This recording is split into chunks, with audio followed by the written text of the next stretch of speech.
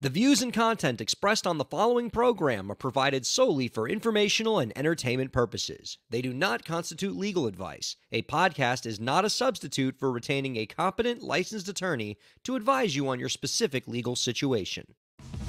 Break the business, play is work and work is play. Power into creators, have fun along the way. Break the business, doing what it takes.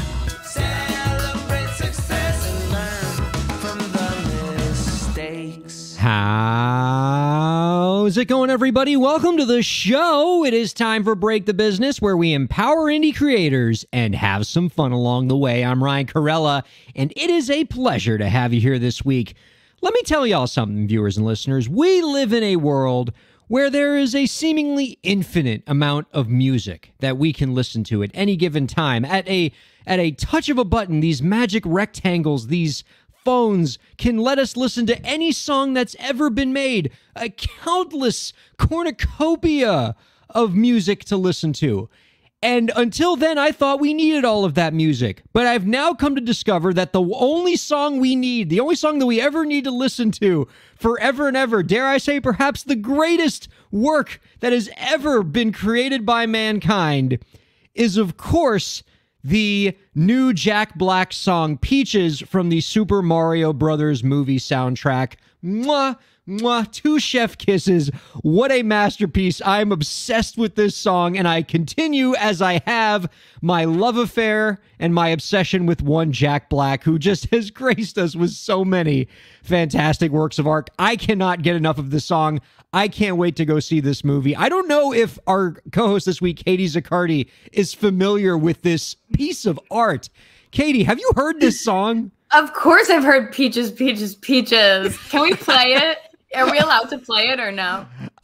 Jack Black seems like the kind of dude who would be chill enough to not care that much about copyrights. However, I imagine the folks at Nintendo are probably more than a little litigious. So, oh, that's true. That's true. But yeah, I'm a big fan of that song. Oh God, he's so great, and I mean, he has the same kind of thing that Donald Glover has, in my view, where the fact that those two people can be equally good at both music and at acting and comedy and just be at the very, very top of both.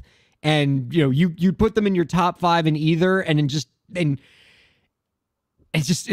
continues to be mind blowing. Like, I obviously love Tenacious D and all the stuff that he did there. And just, I almost forgot that he's just this spectacular musician, because he hasn't put out a lot of music in a while. Not since, School of Rock? And that was more than 10 years ago. And then this song came out, and it just makes me more excited than ever to go see this movie, which I still have not seen yet. Yeah, I haven't either, and I really had no interest in seeing it. I'm not going to lie, but I will do anything for Jack Black because he is the best. Because we must protect him at all costs. Yeah, I love him literally so much. And I think it's so funny how he fully embodies anything that he is doing. And he's definitely embodying this. Were you a Mario player at all, Katie Zaccardi? Have you played any of the games? So I was like more of an Animal Crossing girl growing up, and I did play a little bit of Mario, but it was mostly just Mario Kart. Or wait, what's the one where it's like a, I was gonna say it's like a game. Yeah, they're all games. Are you talking about Mario Party? Mario Party, yeah, I think that's what I'm talking about. Where it's like you go like around kind of a board game, right? Yes, Mario. Yeah. Mario. I'm obsessed with that game. Yeah, okay, so I guess now that I'm saying it, I did play a decent amount of Mario, but I don't ever feel like it was like the traditional kind of Mario. You know what I mean? I have a confession to make with respect to Mario Party.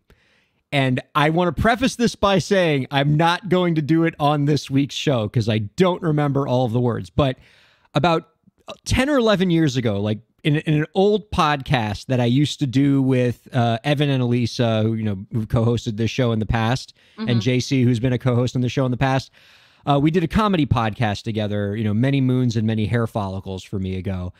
And on one of the episodes of that show, I actually wrote and performed a love song about Mario Party.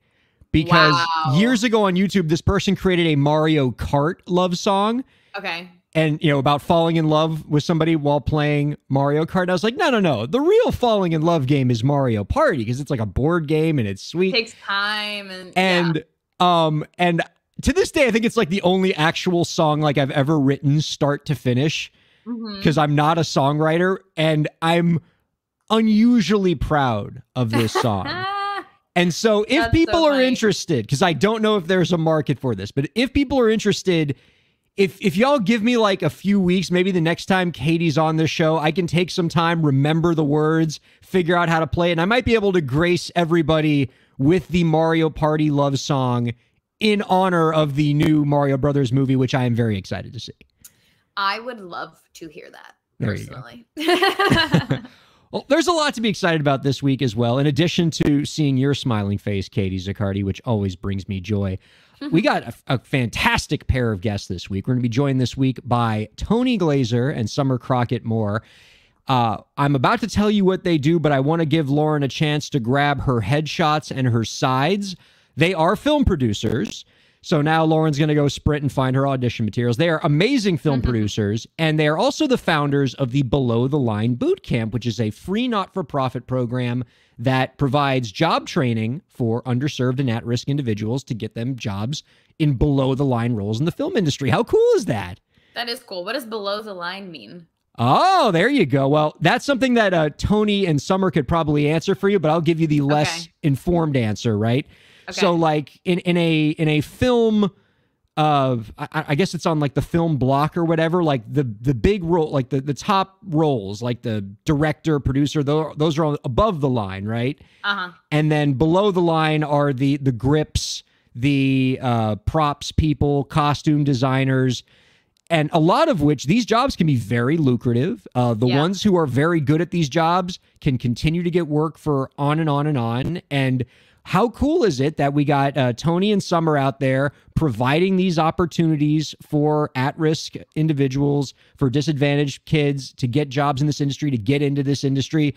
Because it's obviously very much a who you know kind of thing. So when two prominent producers like Tony and Summer get together and become the who you know for these kids, to give them the training, to give them the exposure, to give them connections, it's a lot to love. I can't wait to talk to them all about it. That's so funny that we were just talking about Nepo babies right before this, completely unrelated, right before we went live. And now this is like the beautiful opposite of that, helping people who don't have that Nepo baby privilege to get where they need to go. I love that.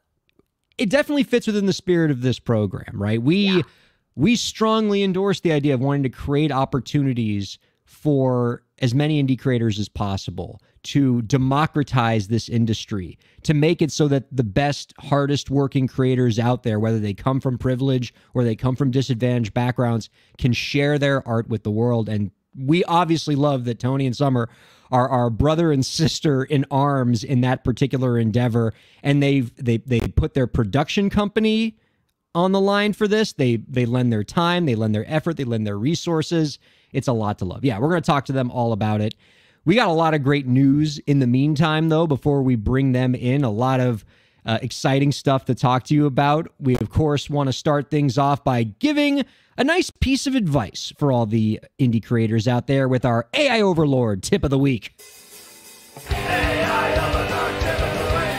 AI Overlord Tip of the Week. AI Overlord Tip of the Week. AI Overlord Tip of the Week.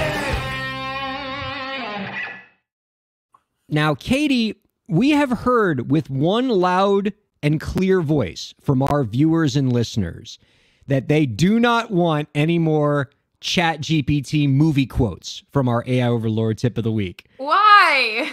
Apparently, we have done that bit into the ground. And am I still thinking about our Moulin Rouge one? Yes, but I will forgive the listeners. The Moulin Rouge one was really the peak of that, I think. Okay, because it was the best one. They said, we can't go any further than this. Like, it's the best one you ever did. Just, I understand. Yeah, absolutely. When you hit perfection, you don't want to mess with it. So you inspired the best ChatGPT inspired movie quote tip of the week. They still love our AI Overlord. Nobody is going to cross our AI Overlord. They all love the Overlord. They just want to see the Overlord do different things with the advice that it gives, okay? Okay, so what is Chad up to this week? So Chad is up to something pretty interesting. So I tasked ChatGPT to give us a piece of advice about the importance of getting your contracts in writing as an indie creator. But rather than just tell ChatGPT, give us a tip about getting your contracts in writing, boring. Yeah. I thought to myself, maybe ChatGPT, or Chad as you have dubbed him, can tell us about the importance of getting your contracts in writing by having us talk to perhaps the greatest master of the written word in all of human history, and that is William Shakespeare. I thought you were going to say that. So we have asked our AI overlord to give us a tip of the week from William Shakespeare about the importance of getting your contracts in writing. Now, if we're going to have a Shakespearean piece of advice here, I think it's only fair to perform it a little bit. So I will try my best to interpret the great words of the bard here. Okay. Let me get into a little bit of a costume here. This is getting fancy. Yes, like we have to do the bard's words justice, Yeah. So, get a little robe here. Maybe a little music to kind of set a Shakespearean scene a little bit while I perform this ChatGPT inspired AI overlord tip of the week about the importance of getting your contracts in writing.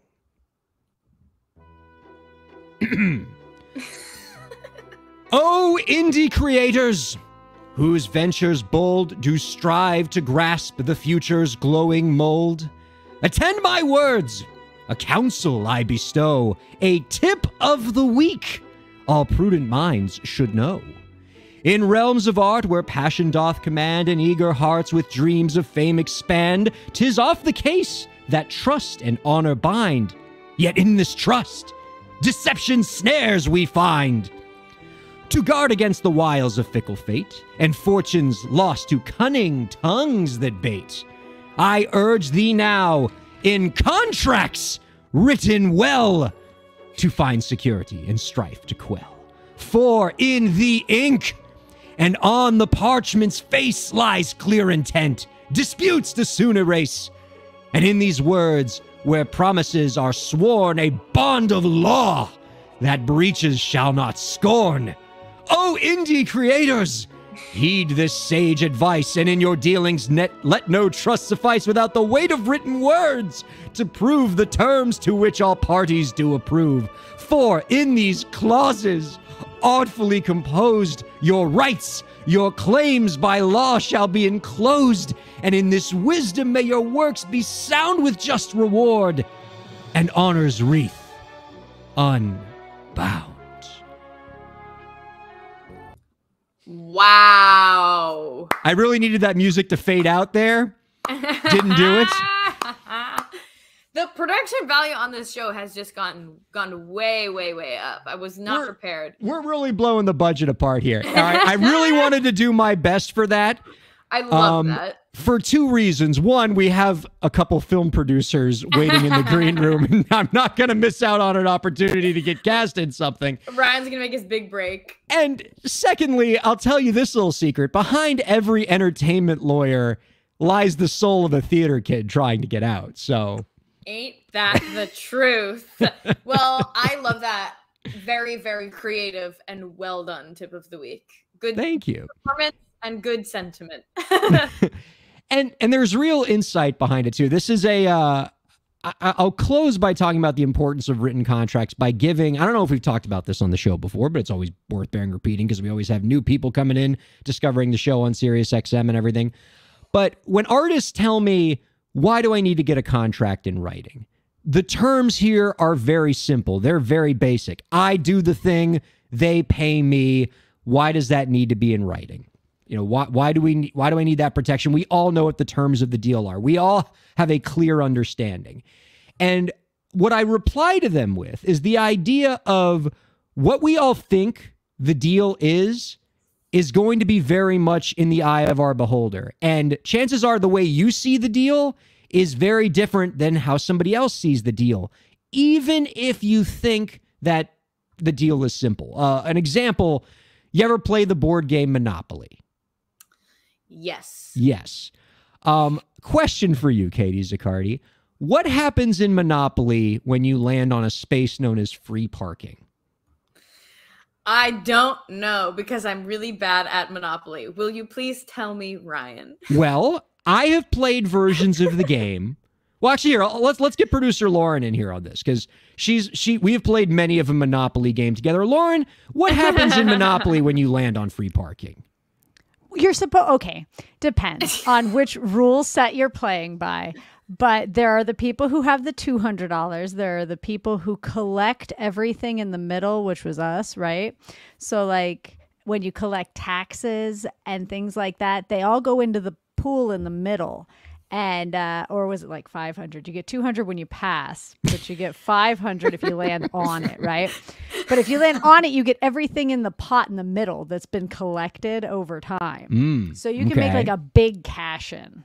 So yes, there are. I have been at houses where somebody puts like $500 in the middle of the board. And if you land on free parking, you get the $500, or it's $200, or it's, as Lauren noted, every time anyone lands on luxury tax or has to pay the utility or whatever, you take all that money, you put it in the center of the board, and if somebody lands on free parking, you get everything on the board. And there are people who say that nothing happens when you land on free parking. It's free parking. Nothing happens. And what I think the free parking example shows us is the problem with oral contracts, because whatever house you go to is so sure that they know the rules about what happens on free parking. And when you tell them something different, that's how fights start. If only there was some written document somewhere out in the world, perhaps in the Monopoly box, dare I say, that could tell us what the hell happens when you land on free parking. And in fact, there is. And you know what those rules say? What? Nothing happens. It's free parking. Okay, hold on. That's been updated though.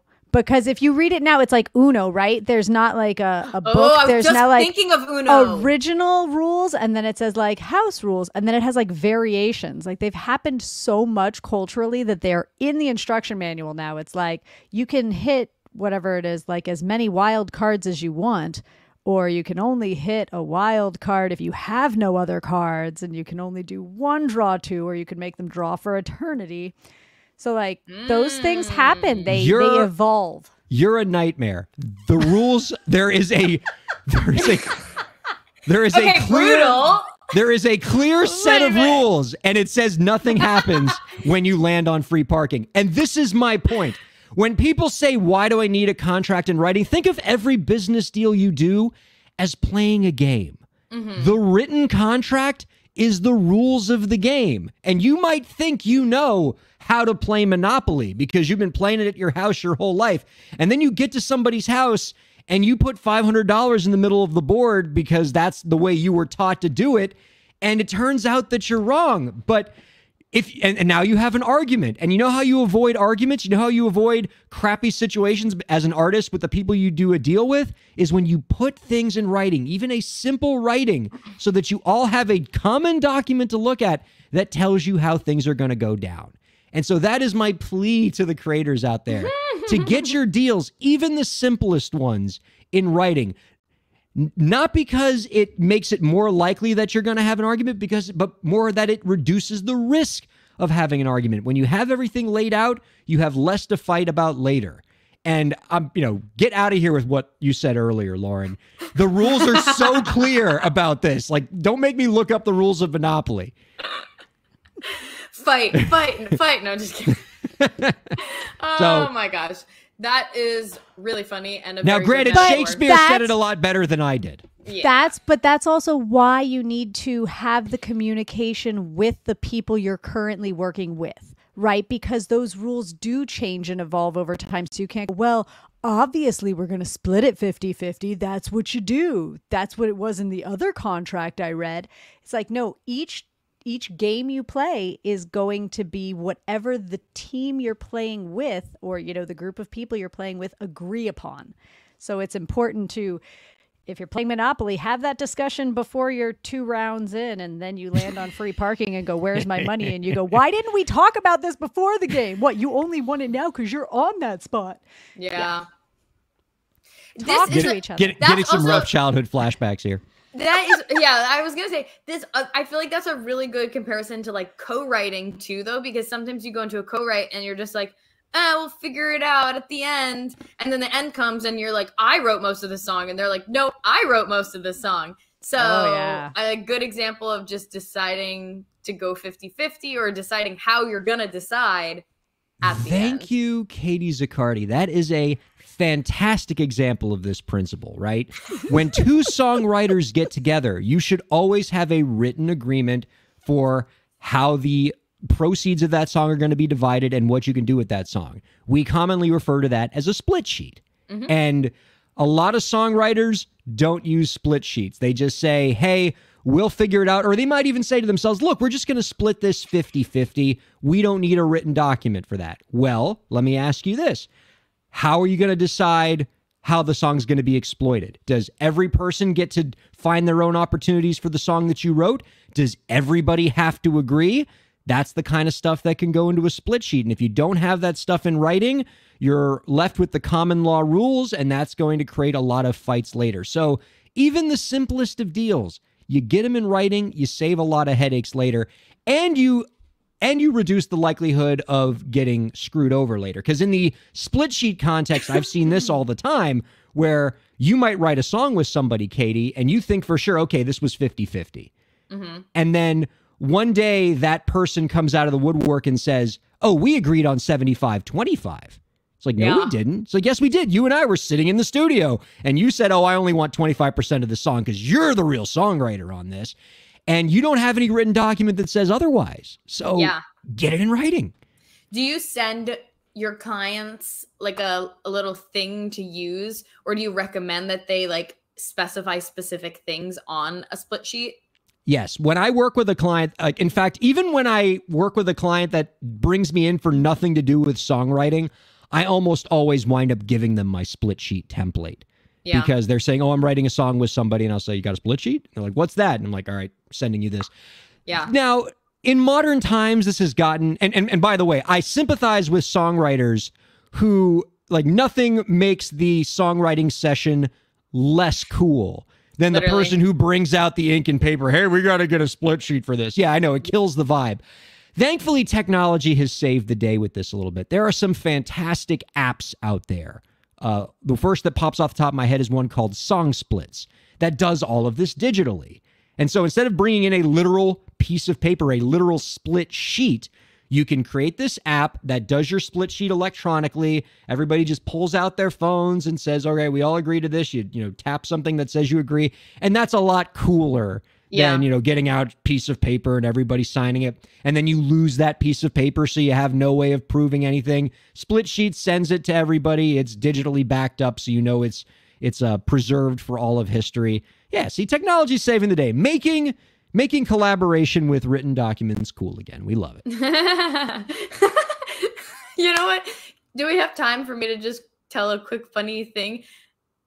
We always have time for quick funny things with Katie Zaccardi. might not be Whatever that else funny, we but- have gets put aside. I was doing what I always do, which is scrolling on TikTok, and I came across an SNL skit about checks. And I saw this! I saw this today on TikTok! It must be making the rounds. Yes, please regale us with this. This was such a funny sketch. And it just it reminds me of just exactly this, but with split sheets. So the sketch is basically just that it's two people at dinner, and then they're like, oh, I'll get the check. One guy puts down his card, and the other girl's like, oh, I'll Venmo you right now. And he's like, great, I just got it. And then it goes into this ad montage for checks. Yeah. And it's why do that when you could write out a check to someone and then fling it to them with your hand? And then it's all this dramatic scenarios where you would use a check. And you got to watch it. Look it up, SNL checks. But it literally is exactly this. Bring back checks, bring back written contracts. And it's why do this when you only have to write the date, your name, the amount in letters, the amount but in letters. It's so funny. And in the memo line is where you put the secret. The secret. So this is only funny to you and me. Everybody else does not know what we're talking about. But you have to go watch it right now. And I feel like this is a split sheet. It's like, why use a digital app when you could write out your Split name, sheet. the split, another split, The percentage, another name. your publisher information, Exactly. your PRO. Oh man. Yeah. Oh, God, it's that's- bad. My brain only like works in TikTok videos. We need to do a parody of that SNL sketch, but about split sheets. I think that's a very good idea. You know, given the heightened production values of our show, we did a whole Shakespearean play just now. Like, maybe we could start dabbling in a little sketch comedy. There might be Ryan, something here. just have Chad write it for us. That's right. Put in the prompts. Give him the SNL video. I shouldn't say him because I don't want to make the AI overlord automatically male, but whatever. I think I said that last time I was on here too. Anyway, just give him the prompts, have him write a sketch, and then next week we can perform. I don't know. it. A piece of technology that takes over and dominates the conversation. Like, we might have the True. right gender. Yeah, you're right. I might have made that joke last week too. Anyway. Oh my god.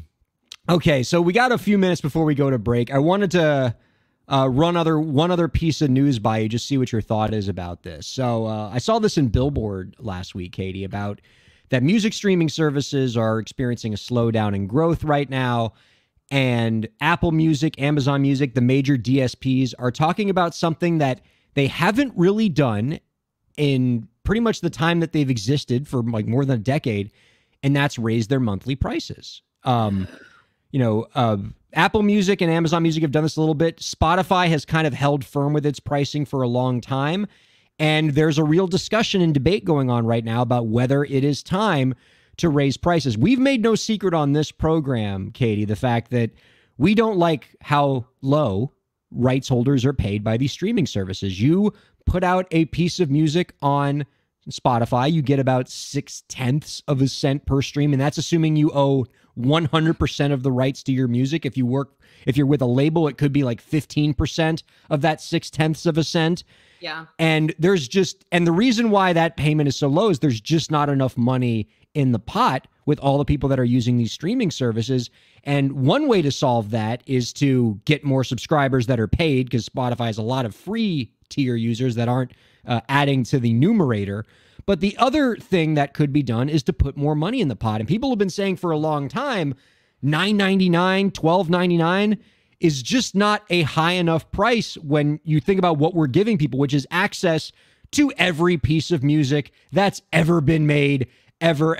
Like, I think of it this way. Like, imagine you went back to somebody in like 1955 and you said to them, hey, are you enjoying that Jan and Dean record that you're playing on your record player? What if I told you I could give you a little rectangle that could, by talking to it, play any song that's ever been created, ever, at the touch of your hand? You don't have to change records. You don't have to buy anything new. You don't have to make any new copies. How much would you pay for that? And somebody in 1955 would say $1 trillion. Like, because that's so incredible when you think about it in the abstract. Yeah. And we still charge $9.99 a month if you're Spotify. And so is it high time to raise these prices? Okay.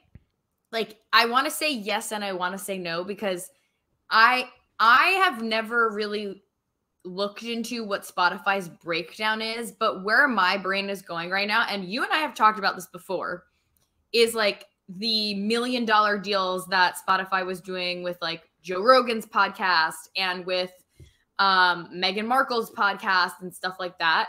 So for me, I'm like, that money can't conceptually with all their staff, like, they can't be making that much money just off of consumers. It has to be from businesses and ads and stuff like that, I'm imagining. So part of me is like, can't they just like do better in their business model and maybe charge businesses and ads and whatnot more instead of making us pay for it? But I also agree with you that like it is an insanely low price tag. And I'm sure that there's a little wiggle room for even just a couple dollars more a month to like have that make big waves. At the end of the day, I think benefiting the songwriters is like what I want most.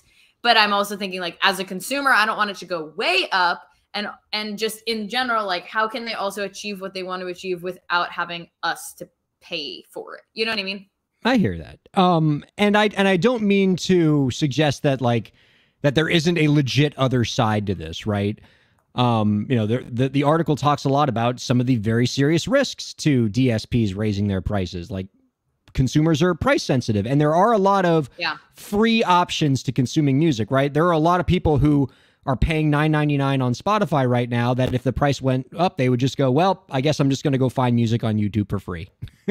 Because like I'm not paying that. And yeah, it's extra steps to get the song that I love, but I have to watch a commercial, but I can't pay more. And so a loss of subscriber growth, that's a real issue. Yeah. I mean, because part of me too was like, maybe just make the free version like so annoying that people like are more inclined to pay for it.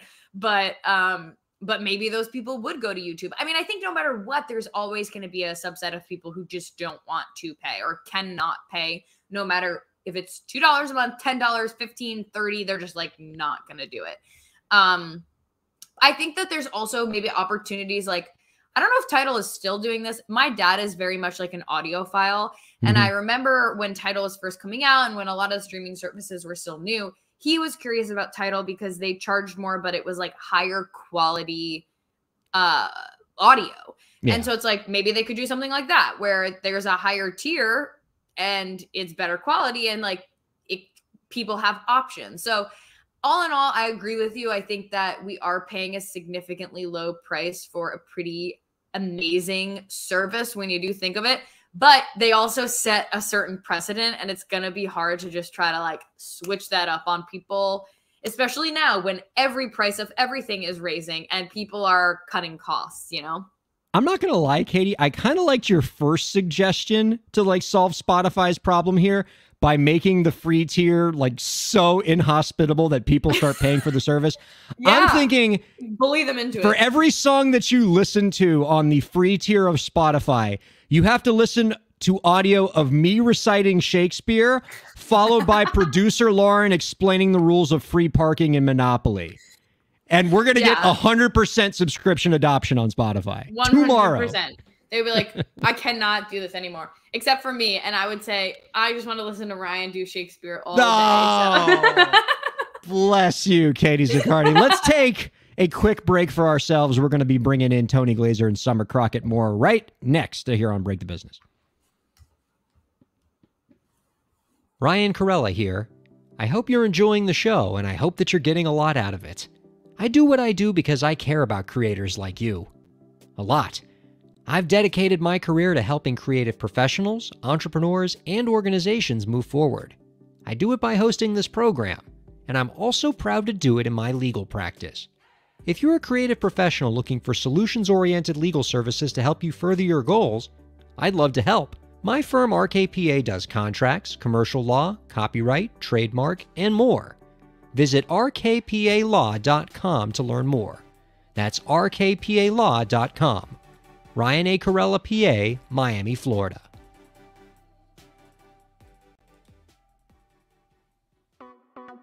Streaming services for Break the Business provided by LEK Entertainment. LEK Entertainment is a full-service entertainment company offering everything from consultations to full-scale events and productions, including audio and video productions, voiceovers, staged theatrical productions, script and music development, and streaming services. For more information, visit lekentertainment.com. LEK Entertainment wants to help you bring your story to life.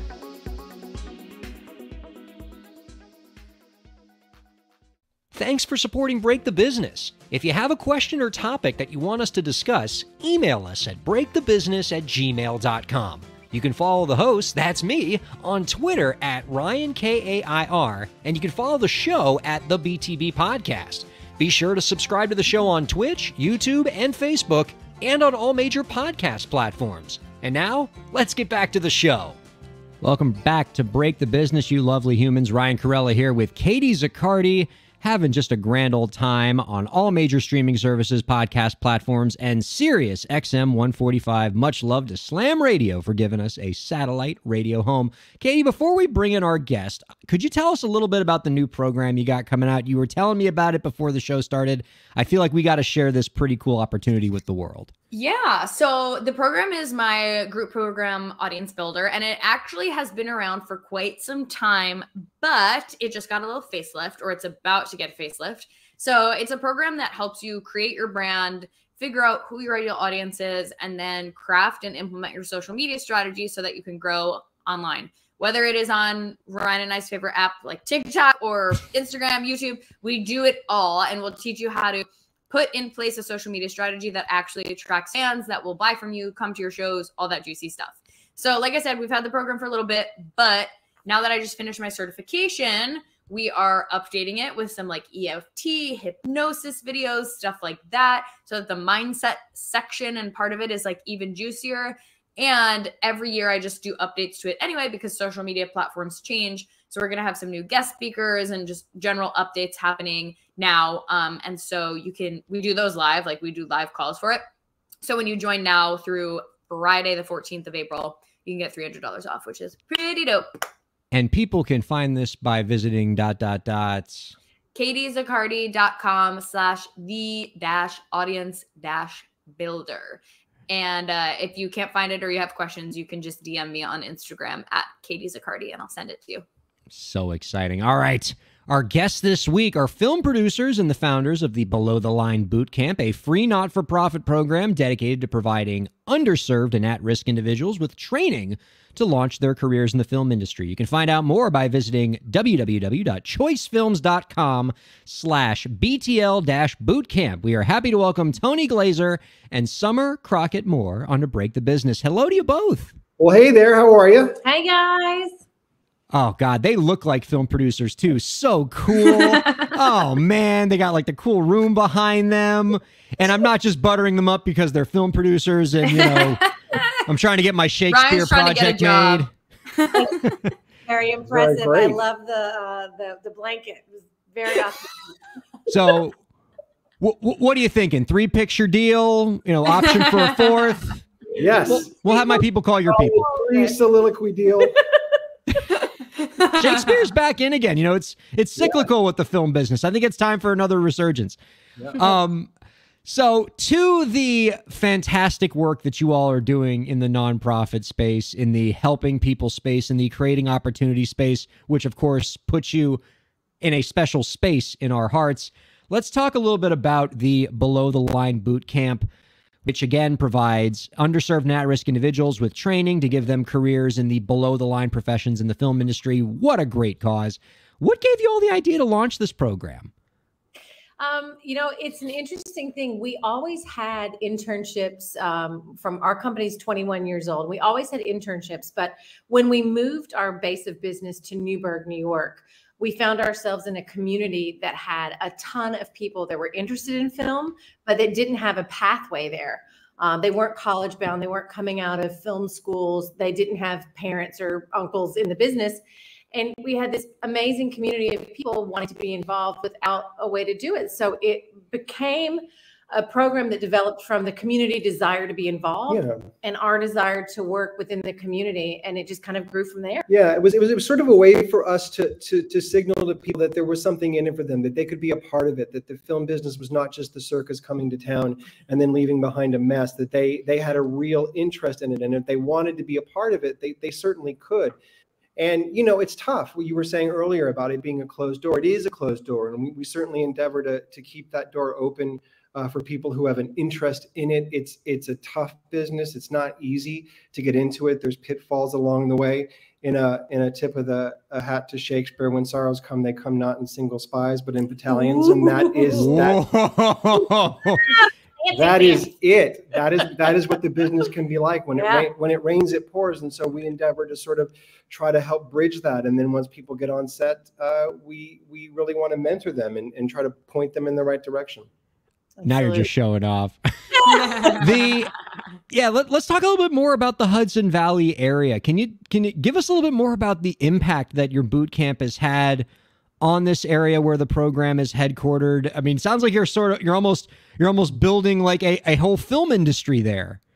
You know, it's interesting that you say that. When we showed up in 2017, we found Newburgh, and one of the sound stages that we now manage was there, and we found it on a Google search. And the minute Tony and I landed there, it was like we were coming home. It is such an incredible place for artists in general, but makers, filmmakers, all sorts of incredible film and television opportunities. It was ripe for the picking. And what we found almost immediately upon moving our offices there was that not only was there a workforce that was ripe for development, but that there were people who had been there for years waiting for the light to turn on. Yeah, and not just waiting for it, planning. There were a lot of people that came before us that were instrumental in getting the tax credit, the bump in our region for that. We manage sound stages, Umbra Stages, for the owner Ted Doring. Ted had the sort of foresight and real vision to sort of put a soundstage in Newburgh when no one thought that was going to be a good idea. And since then, we've gone from 1 to soon to be 6, and so it's really become a mecca. And we certainly are the beneficiaries of really everybody in the region really trying to get people to know more and more about Hudson Valley. Absolutely. And just the quality of life there. I mean, so Tony and I worked and lived in Manhattan and in Jersey on the edge of Manhattan for years. And while that was thriving and exciting in our 20s, you know, by 35, I was like, whoo, this hooker's tired. I'm really tired. And by 40, I was like, I need a yard and I need a garden and I need a nap. Yeah. Pretty much. So the Hudson Valley is it's been incredible in that way. And so I just feel really lucky and fortunate to have such a fantastic community around us. And that lifts us up and allows us to give back. Yeah. What's the day-to-day training like for the participants in your program? Like what's their everyday? I assume it's very hands-on from the way you're describing it. The program is exactly as it sounds. I mean, it is boot camp. We give them anywhere between 2 to 4 days. We give them a crash course in what it means to live, work, thrive in the classroom, what it means to live, work, thrive on a film set as a production assistant. And that just runs the gamut from reading a call sheet to knowing how to operate a walkie, how to be on a walkie, how to be on a set. And then after that, we literally put them on a film shoot, giving them a job. They literally go from this free program to getting paid to train and to be on a set and to learn it firsthand. We trained 137 people last year, and we did it with sponsorship from New York State Workforce Development Program, from the city of Newburgh. They have a block grant for the community that they give, the Orange County Film and Tourism Office. Umbra Stages contributed. And so a lot of people came together to allow us to provide this training. All of our teachers are working union members. And we have people who have been on the sets of White House Plumbers, Poker Face, The Whale. Yeah. We have 9 people on set with us now. We're actually in Atlantic City on a job. This is our hotel room. So have work, will travel. Yeah. And of the 137 that we've trained, 20 are either on work permits for the union or have joined the union. So we're just ecstatic about the growth of the program. Yeah, and we have to say also that not just working union members come and teach classes. We actually have our boot camp graduates who have gone on to starting their careers come back and teach, so that they can let everybody know that it's a real thing, that they can do this, that you can build a career for yourself. It's not a long shot. And are there plans to scale this? Because like I love what's happening in the Hudson Valley. That sounds amazing. And I can think of a ton of other communities, perhaps a lot of former industrial towns that need to kind of reinvent themselves that would really benefit from this kind of programming. I mean, you both seem very busy, but like, can we see this in other cities too? You know, it's interesting. We just have started applying for federal grants, and there are some incredible HUD programs that work with underserved communities. Yeah. Because these jobs are immediate, they are long term, they are mostly union. Even the stepping stones are. So I absolutely think it's scalable and applicable to be transferred from place to place. Yeah, and it's not, and honestly, you know, what we're doing, this is our way of giving back. It's something that we want to do. It's something we enjoy doing. It feeds us by doing it. But to be perfectly honest, us giving back is actually giving back towards the film industry by building a film crew base, by really allowing people to grow in this industry, which means more. For us, having a crew base in Hudson Valley means there'll be a crew base already there, so more people will want to come. And so we really want to build that out. So as much as we're helping, it's helping us. It really is a two-way street. Absolutely. And I think it's important to call out that, you know, this is nothing against film schools. This is nothing against college degrees. I happen to have I'm from a very rural community in Tennessee. I moved to New York at 17. I had a acting scholarship, but I got into a very prestigious school that I could not afford, and that cost more than my parents' house for, you know, 2 years of college. So I was not able to go there.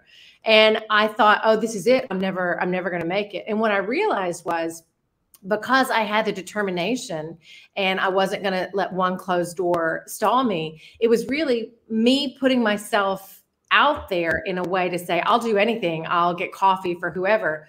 The doors are open if you have the right attitude and are willing to work and climb that ladder. You don't have to go to a very expensive school to have a film career. Yeah. I don't have any degree, and I've been working since I'm, 18. I also think it's worth noting that we have graduates who have gone on to a film set and went, nope, too loud for me. And literally didn't like it and wanted out of it. And can you imagine spending a lot of money in film school, getting on a film set and going, that wasn't for you? Right. That wasn't the place that you wanted to be. And so it's really a way to shortcut that. Not that there's anything wrong with school. Not that I'm saying there's something wrong with higher education. I think all those things are great.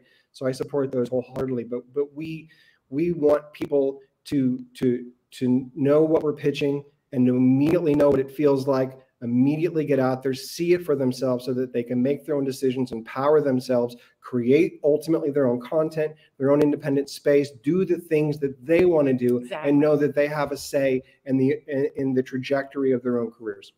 Katie, are you as blown away by this as I am? I am. This sounds amazing. And I'm actually curious, how would you say the film industry is doing right now? Because it sounds like it's thriving, but as someone who went into music and, we talk about this on this podcast, but I think it's normal for people to discourage others from going into the arts in general, whether that's music or film or just entertainment in general. It feels risky. It feels like you can't get a job when people don't know about it. So what is your take on that? I think it's a very interesting time because we have a glut of content, right? There's so many streaming platforms and so much content and thousands of movies made, every year they're submitted. So it's exciting and scary at the same time, in my perspective. What I would say is that something that we try to tell everybody that we train up or mentor is that you have to be ready to pivot, right? I'm a member of 4 unions. Tony's a member of 4 different unions.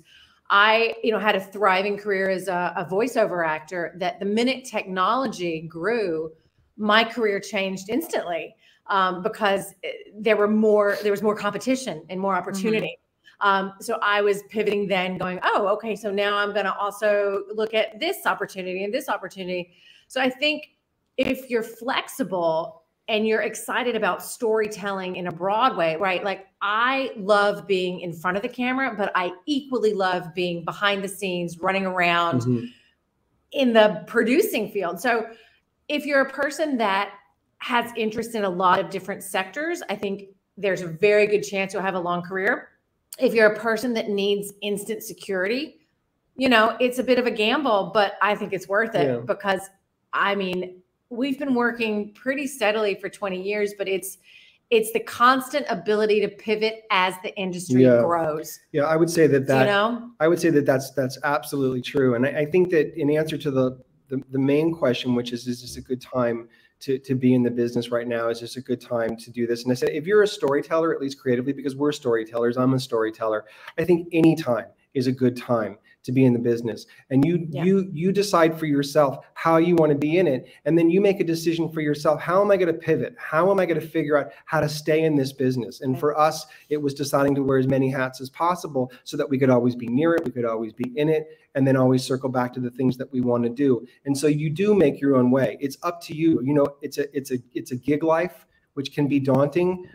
You go from job to job to job, but the plus side of it is that every job you have, you're auditioning for the next one, and you're networking, and you're meeting people, and you're building your own resume, and you're learning how to survive in the business, which is the same in any business. And so I think the business, any business, has its peaks, it has its valleys, it has its ups, it has its down, and you have to figure out how you survive in it. And if you really want to do it, if it's in you to do it, you'll figure it out. People will find a way to do that. Yeah. So to me, the film business, much like the arts in general, is more democratized than it's ever been, right? There's more content coming out from more sources. You don't just need the big media companies putting out the content anymore. Mm-hmm. And I think what's happened with that is that there is more educational content out there to help prepare people for those fields on the talent side, right? There is no shortage of podcasts, radio shows like this one, books, courses that like Katie creates that helps people in the talent roles, the people in front of the camera, the people on the microphone take advantage of these careers. What I don't see enough of are programs like yours, Tony and Summer, that are providing this democratized education for people who want to have the below the line roles. 100%. And because all these productions are going to need those people too. And it sounds like we have a lot of catching up to do. You know, honestly, I know that there are flashier parts of this business and this job and these productions, but a grip is just as important as a director. You know, somebody in electrics, somebody in wardrobe, you know, somebody in props is just as important. If they're not doing their job, the thing tends to fall apart. Yes. You know, you lose it. Everybody has a hand in this. Everybody is important to this. It takes a village. It takes an army village to make a movie. You know, everybody has to pull together. And I think our point is to let everybody know, even as a PA, that you have a role, you have a job. And if you don't do that job, something's going to suffer. It's not going to go unnoticed because everybody is a part of the whole to make this happen. Some are a little flashier, some are a little more exciting, some are the things that people maybe gravitate towards. But all these jobs are critical. All these jobs are important. And we call it film family because, you know, we've been on sets in our lives that shall remain nameless, where it was brutal. Like there was a lot of stress and a lot of, you know, vitriol. And we try to build an environment that when even things are going wrong, it's still like, all right, guys, we're in this together. We're a team. It's loving. Yeah. And I think that the industry as a whole is shifting more towards kindness and equality and diversity. And it looks very different than it did 10 years ago. And I can only imagine 10 years from now, it's going to continue. That's my hope. Yeah. So I think that it's a perfect time for people to explore it and know that, you know, my mom and dad said to me at 17, what's the worst that could happen? You get there, you don't like it. There's a plane ticket home, you know? So take the risk is what I think. I think you should take the risk too. And we try to make a Somerset film family, which is so true. We try to make it a family and we try to keep it a community and we try to make it fun for ourselves and we try to keep it kind and good. You know, because then I'll spend 80 hours a week working and it won't be a job. And honestly, I don't want a job. Dirty ponytail. I don't want a job. I've had enough of those. I'd rather do this. Yeah. Now, Summer, I know you said you weren't going to name names. Can you name one name? Can you name one vitriolic environment where you're on? Just between you, me, and the 33 million SiriusXM subscribers. Come on. We can never get the guests to name names around here. I think you know, I think somewhere along the way when it goes in the negative direction, when it becomes less fun, the work suffers. And I think at the end of the day, anybody that wants to be in content has to sort of praise and prize and value the quality of the work they put in. And for that, you need the right environment and the right people on every level. And I think at the micro level that matters too. If you, and you can speak to this more than I can, but I would imagine a below the line person who gets a reputation of being negative, of being a drain on the family, of being difficult to work with.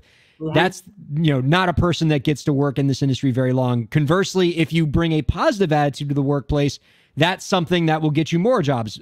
They will, the word gets around. So as part of your program, are you teaching your students a lot about positive attitude, being a net positive on the proceedings? Yes, 100%. I think one thing that can be lost because the business seems so big and unwieldy and enormous, it's small. It's a small community. And if you do well, people hear about it. And if you don't do well, people hear about it. Yeah. And it's true. And so again, every job that you have auditions for the next job. And I know so many people who do well on one set and are invited onto another set by somebody else because they like the job that they did and the work that they did. Yep. And they like the attitude that they have. It goes so far. Yeah.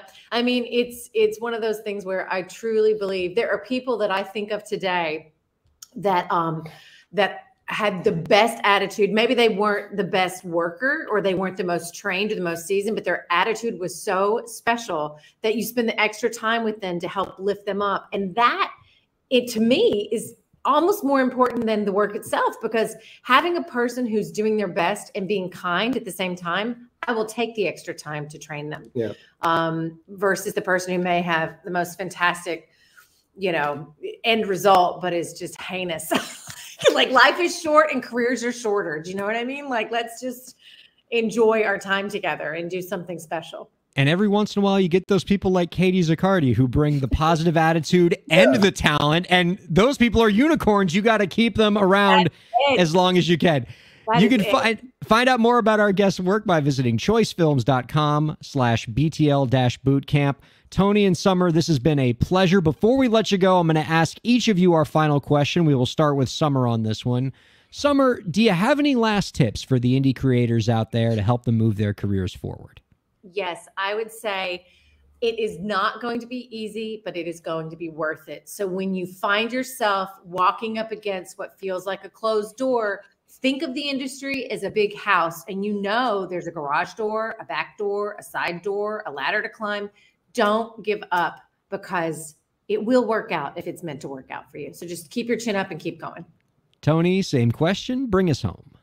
I would tell you that if this is something you really want to do, if this is something that's important to you, then find out what you want to say, why you want to say it, and say it as much times. Never let anybody tell you not to say it. And ultimately, if you feel yourself on the outside without a community, find your community, make your community, bring people together. Be stronger in numbers. You will all rise together and eventually break through this wall that you're finding out really has a lot of open windows to be snuck in through to steal Summers. It's not Hollywood unless we're stealing the people's ideas. I understand. My neck hurts from nodding so much, guys. You guys are awesome. Thank you. Right back at you. Please don't be a stranger, gang. All right. Keep us posted on what you're doing. We'd love to have you on again real soon. We'd love you. Thank you. We love it. Thank you. Come visit us on set. Woohoo! Yes. Absolutely. All right. Katie, before we close this week, you briefly mentioned as part of your program that's available now, you mentioned something briefly about hypnosis. I know you've said in the past that you're working on your hypnosis certification. Does this mean like you're a hypnotist now? I'm not a hypnotist. So I would say basically what I'm certified in is like called hypnotherapy. So it's different from stage hypnosis. I wouldn't call myself a hypnotist. I don't know if there actually is a difference, but can Katie hypnotize Ryan now? Yes. So basically what I do is tapping into the like subconscious mind to help kind of program it with suggestions. So unlike what you see on stage where someone's like balk like a chicken and then you do it, it's more about just putting you into a really relaxed state. And then, like I said, programming in suggestions of like, if you're like, I want to be really successful and I want to feel like super confident and whatever, we could do a hypnosis, which really just looks like a deep meditation. And as part of that, I will say those things so that your brain begins to believe them as true. So you don't feel hypnotized necessarily you feel in full control and you keep your morals. So if I were to say like rob a bank, if that's not like morally good for you, you're not going to do that. Even though I said it when you were in a hypnotherapy session, it's only so like you are conscious, like you are aware. It's really just like a deep meditation, but it speaks to your subconscious mind to kind of reprogram it. That's amazing. It's really cool. That's so cool. Does it work over Zoom? Is that like something you could do on the air? Like, does it take a long time? Would we eat up a whole show of you trying to hypnotize me? What would this be like in practice? I think to get the best out of it, we would need like 15 to 20 minutes of a show to do it. But yeah, I can do it. Essentially, I'd say, I mean, we could talk about it before too, or if viewers, listeners want to write in and talk about some goals that they have or like some ways that they want to feel, music industry goals, we would just need to decide on like, what is the goal of this hypnosis? Like, what do people want to get out of listening to this? And then I would do it. And basically it would just be almost like like I said, a meditation, and I'll just like guide you through it, and you can do it with me, Ryan. Like you can sit back, relax, and then so can the listeners. So yeah, we can do that next time if you want. Meditation always makes for good radio, but can we group like, can you hypnotize the audience, as it were? Like if this is mass kind hypnosis. If everyone, well, it's like if everybody listening was in the same kind of an exercise, it would be a little different. I feel like that's like what comic book supervillains do. Well, that's why I say like we would just want to pick what it is, because it wouldn't be like, okay, Ryan wants to like have his law career skyrocket, because the listeners aren't going to resonate with that. But if we're doing something that's more general about, you know, hitting your goals or feeling a certain way or overcoming certain blocks, and it's more general, it would apply to everyone. And it would just be like if the two of you were here with me and I did it, you would both just have your own experiences listening to what I'm saying, and you would get the same results. All right, let's workshop this. There might be 1 month there. from now. Yeah, yeah, exactly. Our thanks to Tony Glazer and Summer Crockett Moore. Our thanks to Katie Zaccardi, producer Lauren. Thanks to all of you viewers and listeners for checking out Break the Business. We will see you next week.